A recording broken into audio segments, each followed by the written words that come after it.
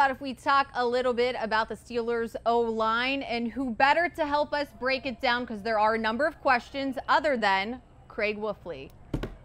Hello. Oh, we brought you up on roll. set. Yes, we got you in the shade, Man. under the tent. There's usually a fan for labs, but we forgot it today. You know, that's okay. Just being in the shade was just nice because that was hot out there. It was very hot out there. All right. I want to talk about maybe the hot position for the offensive line, the right tackle position. How do you see things shaking out there? You know, I really, overall, as I look at it, I look at it and I see Matt Filer's playing like he owns it. Chuks Okafor is playing like he wants it.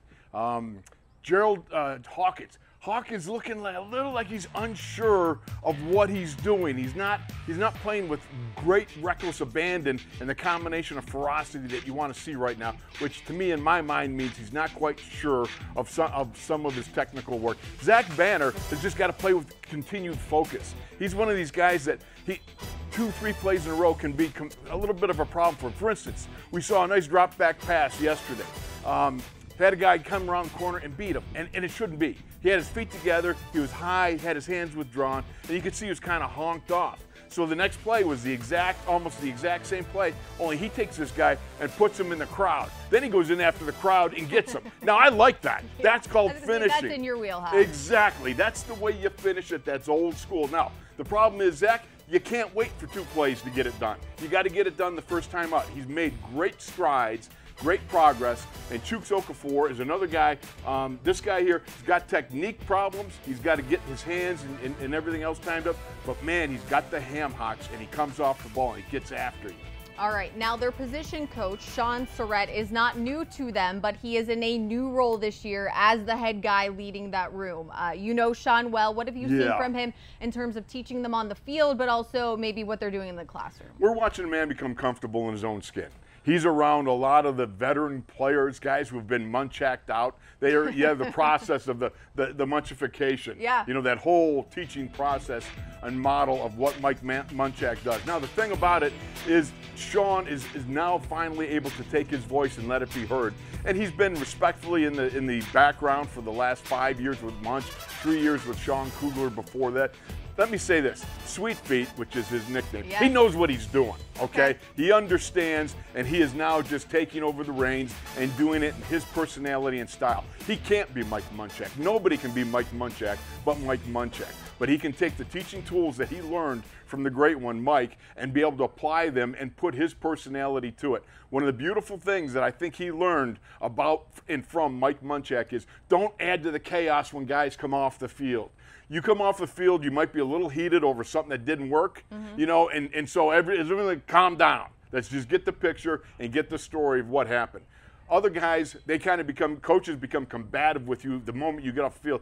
That ain't helping it, okay? So I would see with Sean Surrett, he's been around, he knows what's going on. He's got veteran guys who right now understand him and know him.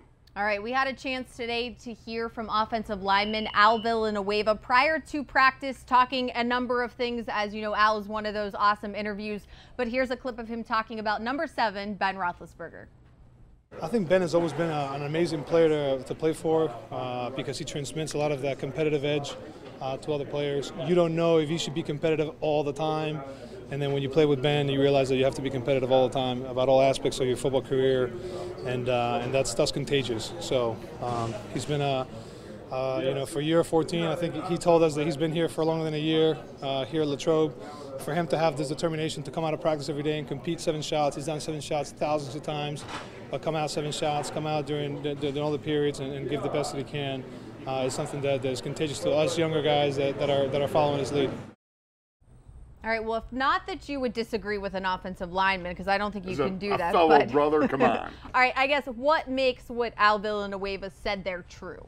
Well, first of all, the source in which it comes from, that's Al. Al understands leadership not just on the field, but in fields of combat. Okay, real life and death situations. He understands what real leadership is about. So when he speaks about the leadership skills of Ben Roethlisberger, we're not getting it from some guy who's, you know, I have a nice idea of what leadership is. No, this is a guy who lived it, understood it, taught it, and lived it out in a combat atmosphere, in a combat arena. So when he talks about Ben, he's talking from experience. So for Ben to come out now and really grab the reins and be a little more vocal and be that guy that you want him to be. It's just the process and the culmination of all the great years of play that he's had, and it's now kind of emanating and flowing from him, from his true self, his true north, if you will. And so I think that's a great compliment coming from Al, and I think it's just Ben becoming Ben and being Ben. All right, I have a trivia question for you. What is tomorrow? Oh, gadzooks. You know, training camp is timeless, okay? The thing you have to understand, once you open the gates here in training camp, it's timeless, so you get lost. Do you want me to give you a clue? Yes. Tomorrow's Friday. Okay. Good, it's Friday. Friday Night Lights. Oh, that's night practice. You told me this before, kids. Oh my goodness. It's okay. We'll make sure you get on the bus so that you get over there. Thank all right. You, we won't leave you behind. You can understand now when my wife looks at me with those eyes like, really?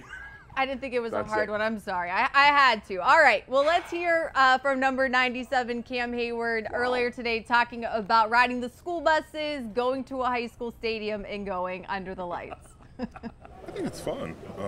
You know, it brings me back to high school. I get to, you know, play in front of the lights again, and we do it for our fans, and we get to have some fun with them. You know, I've always looked forward to that day, and usually guys like to show out during that time as well.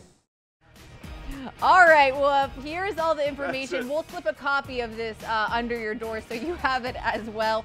But Friday Night Lights, an annual tradition that started back during when Coach Cowher was here. But the night practice taking place at Latrobe Memorial Stadium. Steelers Fest taking place from 12 to 6. But then at Latrobe Memorial Stadium, those gates open at 5. Make sure you get those tickets.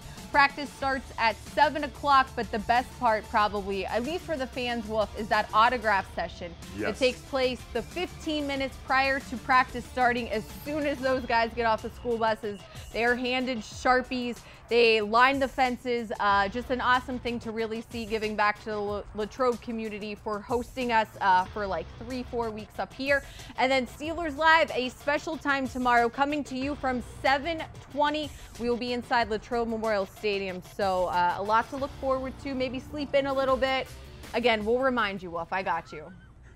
I apologize. I'm pitiful. It's okay. The days run together here. I will say this. I was there for the first 2 Friday Night Lights. I actually played, and I didn't forget I was there.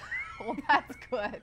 We'll make sure you're there for tomorrow, too. Thank you so much. All right, well, thanks as always for your time talking a little O-line. Don't forget, practice is just starting to wrap up here at St. Vincent College. Mike Tomlin's post-practice press conference coming your way right here. Have a great night, everybody. We'll see you tomorrow.